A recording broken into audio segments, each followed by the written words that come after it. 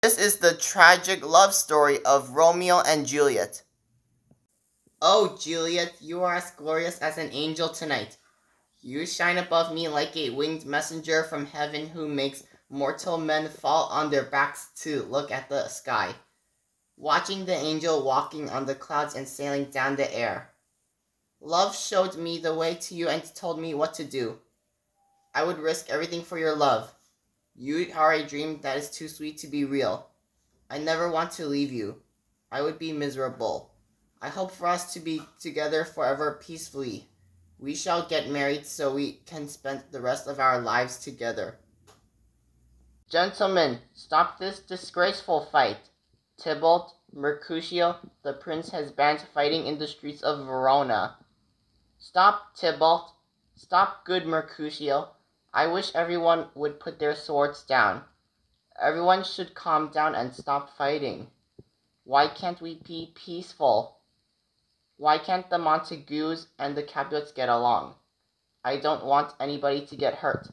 Stop all the hate. Spread more love. I've never done Tybalt any harm. I love Tybalt more than he can understand. But he doesn't know the reason why. He does not know that I married Juliet. But wait, Tybalt is alive and victorious, and Mercutio's dead? Enough with mercy and consideration. It's time for rage to guide my actions. I was trying to stop the fighting in the beginning, but now I am so angry. My poor Mercutio is dead. I can no longer control my anger. I must kill Tybalt. Oh no, my beautiful Juliet lies in the tomb.